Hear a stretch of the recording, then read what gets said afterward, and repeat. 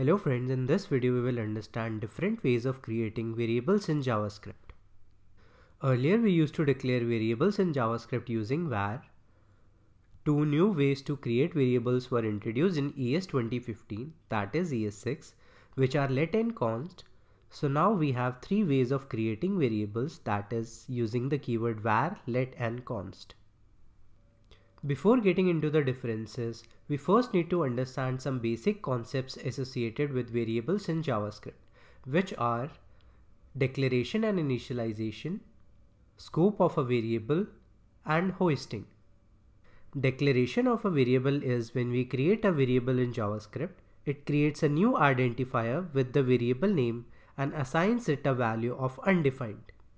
For example, if we declare a variable a, and we have not assigned any value to this variable, so by default the value of a would be undefined, and you can verify this by logging the value of a, which will give you undefined. Initialization of a variable is when we first assign a value to the variable, and similarly re-initialization is when we update the previously assigned value of a variable. For example, when we create a variable a and not assign any value to it, it is called declaration. Then let's say we assign a value 1 to the variable a, this is now called as initialization. Furthermore, if we change the value of a, it will be called re-initialization. Now let's talk about scope of a variable. In simpler terms, scope of a variable is where in the program the variable is accessible. And we can further divide it into three types. The first one being the global scope. Any variable which is not inside any function or a block is said to be in the global scope. That means that the variable can be accessed from anywhere within the program. Next is function scope. Any variable which is declared inside a function is said to be in function scope. That is, the variable can only be accessed within that function. The last one is the block scope. A blocked scope variable is accessible only inside the nearest pair of curly brackets. Now let's talk about the concept of hoisting. As we have discussed earlier that in JavaScript, when we declare a variable, it is assigned a value of undefined before it is initialized with the value. Therefore, we can access the variable before it is initialized. This concept is called hoisting of a variable in JavaScript. In simple terms, hoisting of a variable means that we can access the variable before it is initialized with a value. Now that we have a basic understanding of concepts related to variables in JavaScript, let's write down all the differences between var, let and const, basis those concepts. Talking in terms of scope, var has functional scope, whereas let and const have block scope. Talking about hoisting, hoisting is only possible with var and is not possible when we use let and const. Lastly, talking in terms of re-initialization, we can re-initialize var and let, whereas we cannot re-initialize a variable which is declared with const. Now let's try to understand these differences one by one in detail. So in terms of scope, we said that var has functional scope, whereas let and const have block scope. So let's verify this by taking an example. So firstly, let's declare a if block, and within this we'll create three variables using var, let and const respectively. Let's create a variable a using var and we assign it a value 1.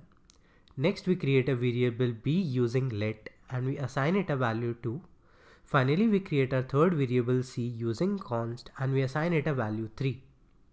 Now within this if block, let's log the value of each variable. And finally, outside the if block, we will again log the value of each variable. Now if we execute this program, inside the if block, for the first console log statement we'll get 1, for the second console log statement we'll get 2, and for the third console log statement we'll get 3, which means that all a, b and c are accessible within the if block. Now coming outside of the if block, when we log the value of a, we'll get the output as 1. And now if we try to log the value of b, which is declared using let, we'll get a reference error that b is not defined. And again, if we try to log the value of c, we will again get a reference error that c is not defined. This is because b and c are declared inside the if block and their value is only accessible inside the if block as they have block scope, whereas the value of var is accessible outside the if block because var has functional scope. With this, we have verified that let and const have block scope and they cannot be accessed outside of the block in which they are declared. Now let's take another example to verify that var has functional scope. Suppose we declare a function scope example, and within this function we will again declare three variables: a using var with the value 1, b using let with the value 2, and finally c using const with the value 3. Now again let's log the value of each variable within the function, and now if we execute this function, we'll get the output of first console log statement as 1, the second as 2, and the third as 3. Now let's try to console log the value of a outside the function, and if we try to do so, we again get a reference error that a is not defined. Similarly, we get the same error for b and c, that their references are not defined.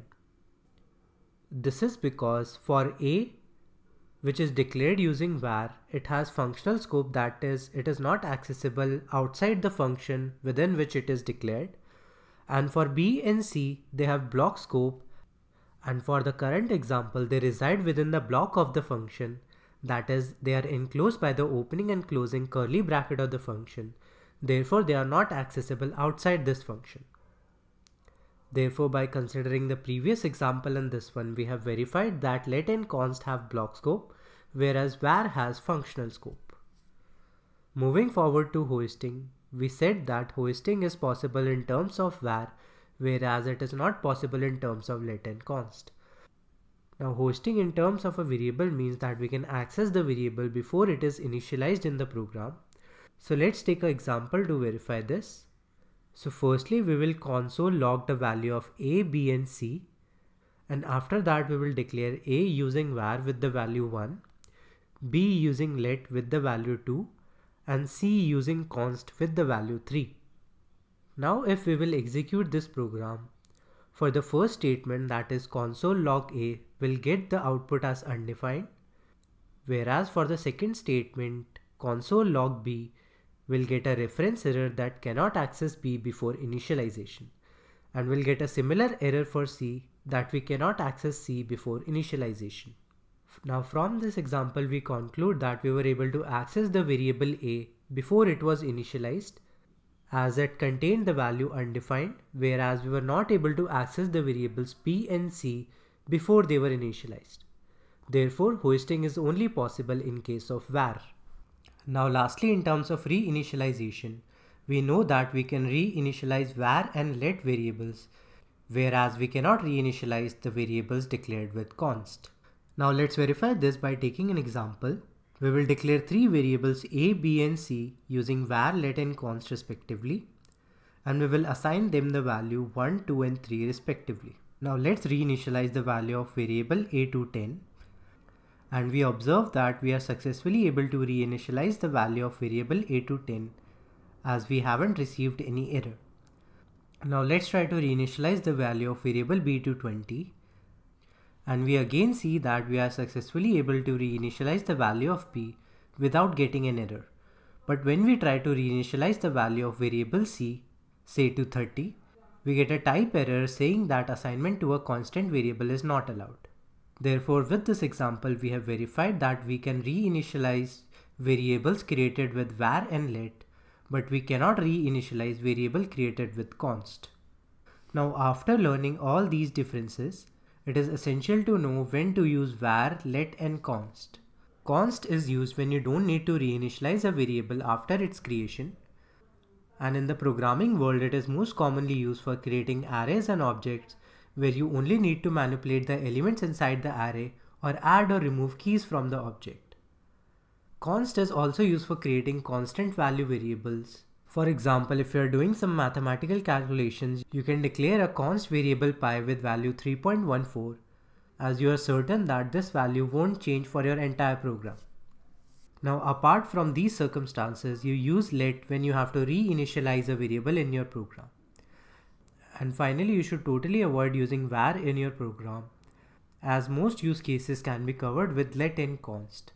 which are the new ways of declaring variables in JavaScript. So that was all for this video. Thank you for watching.